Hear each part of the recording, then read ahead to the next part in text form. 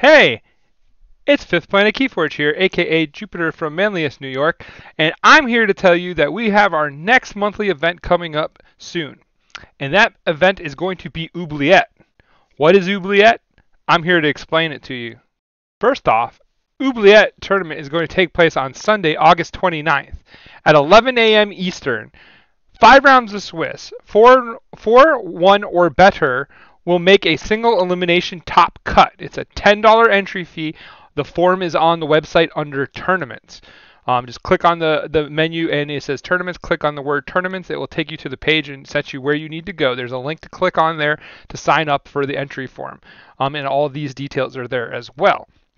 The format for this event can be edited up to August 29th at 11 a.m. Eastern Standard Time. With that said, this tournament is also for league points. You earn 2 points by participating in the event. You earn 1 for each win that you get. So there's chances for that. The top 8 league point earners that are not already qualified will gain entry into the KFPL Season 4, which will have details coming in the near future. But exciting. And the format for this month is Oubliette. What is Oubliette? Let me explain it to you. All right, Oubliette basically is a format that was created by Timeshapers' own Aurore. Lady Aurore basically came up with this idea. She ran a mock tournament. I played in it. I had such a blast. I asked her permission if we could use it for KFPL for one of our monthly events. And of course she said yes because she's awesome. But I really had a lot of fun playing this event, and it was really cool. So what I did is I took out 16. Well, actually, I take it back. There's only 15 decks of mine I took out of my case, and I took them out randomly. So I'm going to pretend like this is my entire collection, and then we're going to select an Oubliette lineup. So the first thing you have to do is you have to think about what decks do you want to play and which decks are going to fit into the grand scheme of things. And I haven't even thought about it. So here I'm looking. And I do see that I have a lot of shadows here, right? Like it sticks out to me a bit. Like it's in a lot of my decks. I see a little bit of logos. If this was my collection, I see a little bit of logos and stuff. So next I go through and I say, well, which of these decks do I really like playing, and which ones have like interesting house combinations? And all these decks I really enjoy playing, so that's cool. So let's look and say, I don't see that. I don't seem to have any Dis in my collection other than this 1 or 2 decks. So maybe Dis is the house that I don't want to play. So by saying that, I am taking away my best deck, X Peters. That deck is pretty amazing. But it seems like it has Dis and Logos, and both of those are probably going to be high-picked houses, and it has Saurian. So there's a lot of like opportunity that this deck never gets to play anyway. So if I take Dis out of my equation, that means both of all my Dis decks that are out right now to be played would basically not be eligible to be chosen by me, which leaves me with only 2 decks out of my collection to the side, and I get to now choose these decks. Now these decks, you can choose whichever 2 decks you want. If I wanted to, I could pick like these 2 decks that have an overlap in shadows. But if my opponent picks Shadows as the ban, I would lose the ability to play because basically Shadows would then be trumped out, and I would have no deck to play. So I would automatically give that round to my opponent. Ideally, if you're playing competitively, that is not a good idea. So what we need to do is we need to find something that kind of works together without overlaps and stuff. So first off, I only have 1 deck here that really is sporting any Brobnar, and it's Brobnar Shadows and Sanctum, and it's Yvonne, the Mandapath Pig Keeper. I like this deck. I really love playing it. So this is a really high option deck for me. I wouldn't mind playing this one in a tournament. And it's Sanctum Brobnar Shadows. That's a very odd house collection that I could choose that leaves me a lot of flexibility to pick out something that's just awesome for the rest of the way. So let's look. I can't play Zonton anymore because it has an overlap with Sanctum, right?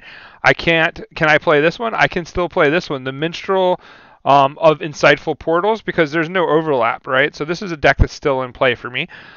This one has Sanctum, so I'm going to go ahead and say no onto that one. This one has no overlaps either, so the Shuttle Pilot of Annual Amulet is still in play. This one has an overlap of Sanctum, so it would be out. This one has Sanctum as well. It would be out, just to kind of expedite this a little bit more. This one does not, so this one's still in play as well. The Diviner of Unscrupled Perils. So all three of these are still in play. Is this one still in play? No, Shadows overlaps, so we can't play that one. Shadows overlaps, right? We know that. We know Shadows overlaps here.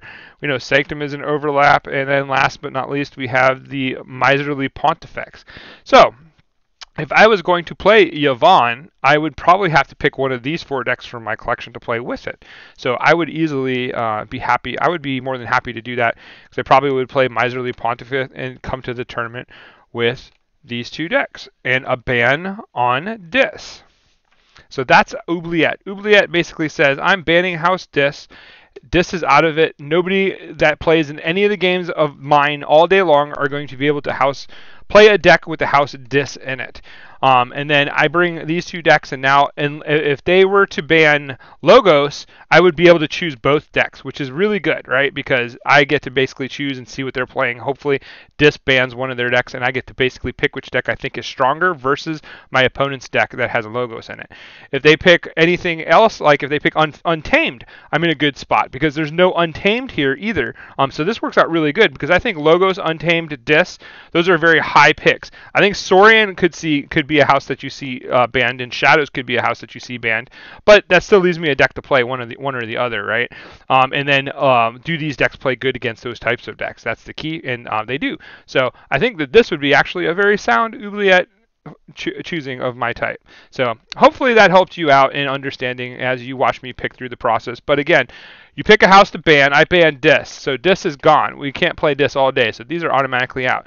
Then I need to find decks that don't overlap in houses and strategically pick the decks that basically are going to line up well without Dis being played.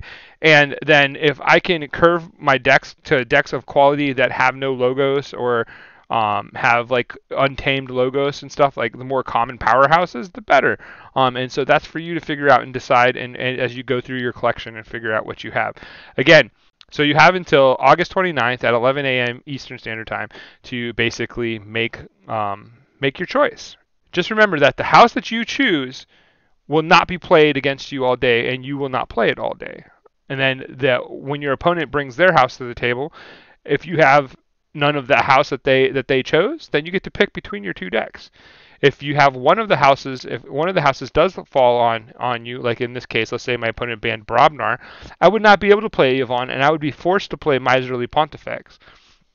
And vice versa, if they pick Unfathomable, Star Alliance, or Saurian, this would be out, and these would be in. So it's a real blast. It basically makes you play with a little bit more diversity. There's no SAS caps. There's no kind of restrictions. And honestly, like, I think that you'll have a blast if you try it out. So hopefully we'll see you on Saturday, August 29th at 11 a.m. Eastern Standard Time.